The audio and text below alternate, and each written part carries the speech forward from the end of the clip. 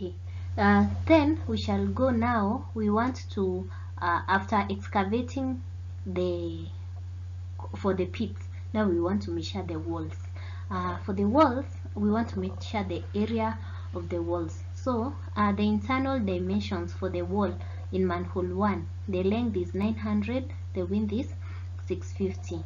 So the perimeter, internal perimeter, is 2 times the total, which is 1550. So the total is 1300.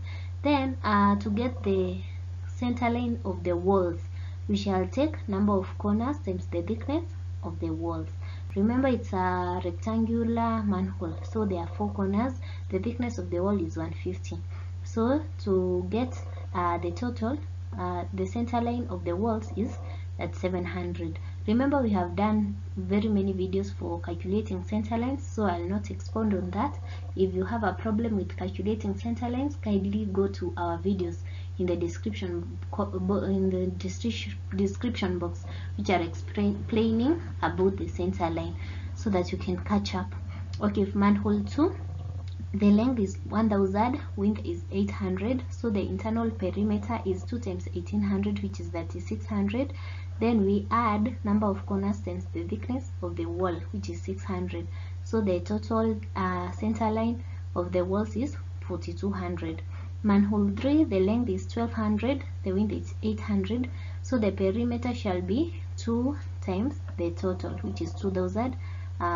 We get 4000. Then we add 4 number of corners times the thickness of the wall. So here we have the center line for manhole 1, center line for manhole 2, and center line for manhole 3. Remember, the area of the wall, we take the center line of the walls, we multiply by the depth. So now we shall go to the depth. In manhole 1, we can see that we had seen the depth up to below the concrete was 0.9.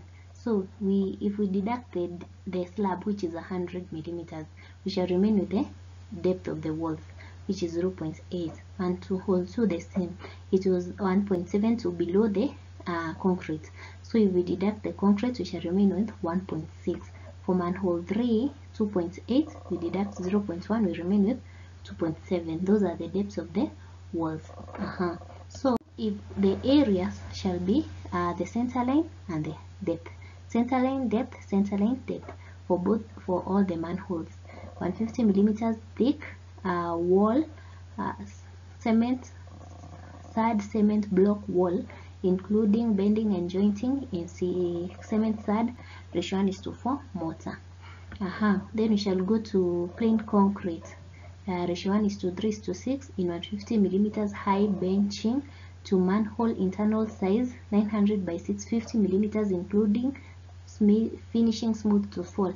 Now we are taking off the benching, this concrete here. This one we usually only measure we count the numbers of benching. Now this one we shall write it in number. This one is for, we have written the descriptions, the sizes of the manholes here. You go to this manhole 2, you write the size, then the ratio of the concrete. Manhole 3, you say it's manhole 3, then the dimensions of the manholes, but we just count the number.